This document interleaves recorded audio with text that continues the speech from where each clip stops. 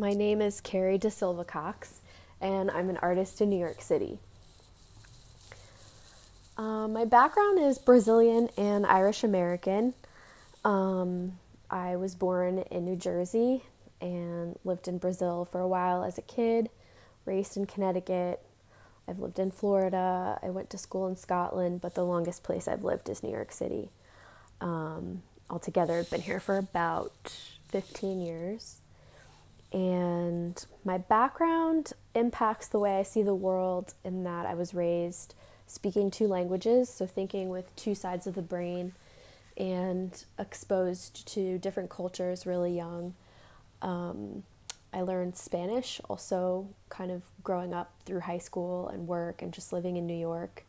And I think it's impacted my work in terms of my interests and I guess a fascination with culture and music also as a universal language.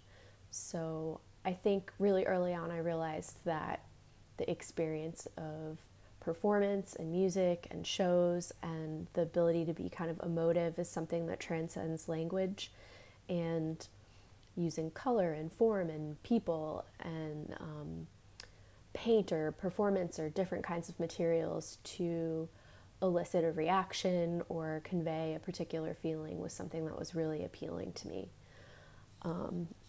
very early on.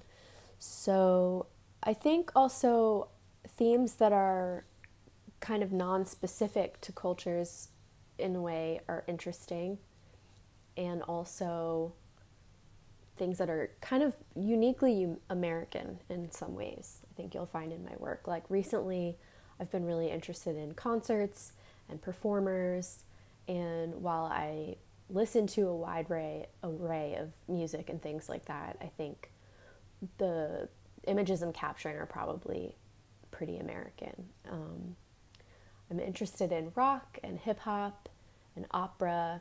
I have a bit of a dance background, so elements of performance, the way things look on stage, lighting, form, the body, all of that stuff is really interesting to me. And I think I fell in love with kind of portraiture at a very early age. So whether that's like depicting a person or the physicality of a person, kind of the structure of the face, I really love all of that. And it's something that I never really get tired of doing. My biggest influences, at this point, I mainly consider myself a painter, or I guess I should say right now, but my influences come from all different kinds of places. So I really like I said, music. I get really into like arrangement and production and thinking about the way that things are put together. I read The Tao of Wu when I was in art school, and RZA really describes music and the way that music is produced in a way that makes sense to all areas of life. Like if you've ever made a song, sometimes I've worked on music before, you can see it in sort of curves and lines, like you can visualize a song. And I think you can do that with painting and performance and kind of any area of your life. Like it should have like a bass or a melody or different ranges of sounds, like things on the high end and the low end. And if you're choosing not to do that, to make kind of a broad scape of things, it's kind of an intentional choice. So that influences me in my work. Musicians, producers, and the creative process. I like to read, I like writing, I like the way that people write. That's also always been kind of interesting to me. I'm definitely someone who's more interested in biographies and nonfiction, I think, than literature, although magical realism is definitely like as a part Latin American, something that's kind of like inherent to my identity. So I guess that connects to the surrealists in a way. A lot of the paintings that I have that are non-literal and not exactly figurative are somewhat surreal, and I think the concert lighting even in these works makes them somewhat surreal. Jim Henson is definitely a big influence of mine. in terms of the Muppets and performance and color and the way that he conveyed universal joy and emotion. Like my interest in opera and things like that, the commonality is the simplicity of the human experience. Like, we are very complex and we think we're so complex, but at the end of the day, like the things that are expressed between, like, let's say like the Muppets and opera or high literature are similar. I liked that Jim Henson made things in colors. He made his puppets in colors that were not necessarily like race specific, and that was something in his biography that he talked about doing intentionally. So while you can definitely identify like people, quote unquote, like types of people in my paintings, I think like the concert lighting kind of takes that away in some ways. And like when I'm not sure, I like to make them kind of they're yellow or blue or green, not so much as like black or brown or white or whatever. That's something I enjoy mixing in. Other influences, philosophy, food, sense experience. I love victory. I love a triumphant life story. I like mystery and problem solving. Like when I'm painting, I think of it as kind of meta, micro, maxi, big, small, zooming in, zooming out. And there's like riddles to be solved, but also I try not to be too controlling. Like it's a conversation between me and my painting. What am I focusing on right now?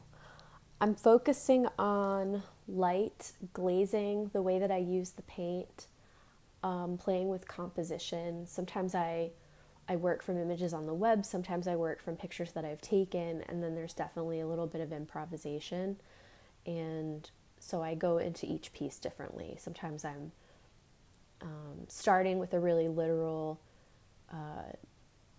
drafting of an image onto something, and then as it forms, I leave a little more room for interpretation. Other times I'm painting in a sort of abstract way, and then it becomes something, and I like weave the images in together, I guess. Like I am the Photoshop is the way that I feel in a lot of my paintings. And I like to put in different bits of symbolism that maybe didn't appear in the original image, or that are coming from dreams, or different kind of things like that. Plants, nature, I like to weave those in even to, into places where they don't necessarily belong. The biggest challenge of being an artist, I would say, is making time to support yourself and also keep your work free. Like you can survive from your work sometimes, maybe if you're lucky, but I think to create the work that I want to make, it can't necessarily be tied to my survival. So having work that allows you time to make and not thinking about that when I go in to make work is really important to me. Also not getting too like lonely or isolated or in your bubble in the studio. It's important to me to have company. Like my paintings take a lot of time, so I have to like be patient, even though I can like hyperfixate like a dog with a bone. I'll want to just like work on something for a really long time. And then days go by and that's not necessarily a good way to work. So kind of trying to find balance. It took me a really long time to find a sustainable lifestyle as an artist. And I think that's the biggest challenge so far. What advice would I give to my younger self? I would say make more and don't worry so much. I was always like really kind of like, how am I going to figure this out? How am I going to survive? How am I going to get people to see my work? And I think it choked me like sometimes. So I think I would say just don't worry about it. Just make the work, keep good company, keep good counsel, take care of yourself, take care of your health, and just keep making. And just don't worry about what anybody else thinks. Make all the work that you can. Unconventional mediums or techniques. I've tried a lot of things. I mean, I let myself kind of follow my curiosity, I think. So, I mean, I've worked with food, made performances with dancers, I've worked with smells and installations and durational performance and painting with unconventional substances. Like, that sounds potentially illicit. I just mean like coffee or things like that. I still put things into my paint sometimes, which I like. Lately I've been putting agua florida in it, and which is like something you find at bodegas here in New York that people use in different traditions to kind of dispel bad juju. And I tend to spray my paint to keep it wet, so sometimes I put that in there and it smells good while I'm painting. So I like that. Do you listen to any music or have any other type of background noise while you work, or do you prefer complete silence? It really depends. Most of the time I like background noise. I often will listen to movies or TV shows that I've seen a million times that kind of give me the feeling that I want or keep me engaged while I'm doing the work. Sometimes I listen to podcasts, sometimes I listen to books, audiobooks. Occasionally I like silence, but it's really only when I need to do something generally that's really detailed.